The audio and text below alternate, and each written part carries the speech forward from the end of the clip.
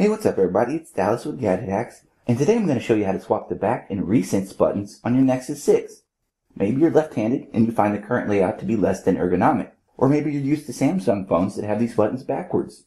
But whatever your reason, it's really easy to swap these two buttons out. You'll need to have a custom recovery installed on your Nexus 6, and if you need any help with that part, check out the full tutorial at the link in the description below.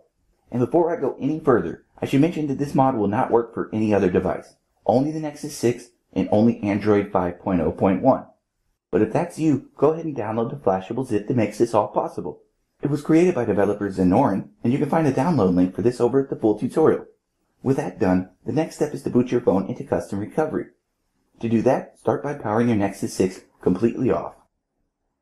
When the screen goes black, press and hold the volume down and power buttons simultaneously. This will bring up Android's bootloader menu. From here, press the volume down button twice to highlight recovery mode. Then press the power button to select it.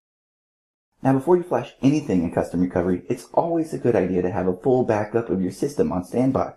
If anything goes wrong, or if you end up not liking this mod, the easiest way to get things back to normal would be to restore that backup. But with that disclaimer out of the way, go ahead and tap the install button.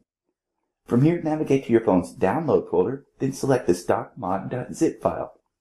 After that, just swipe the slider at the bottom of the screen to install the mod, and then when that's finished, tap Reboot System.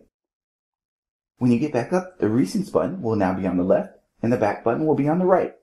Personally, I prefer the regular layout, but if this is how you like your on-screen buttons, you'll be happy to know that they work as intended, even when they're reversed.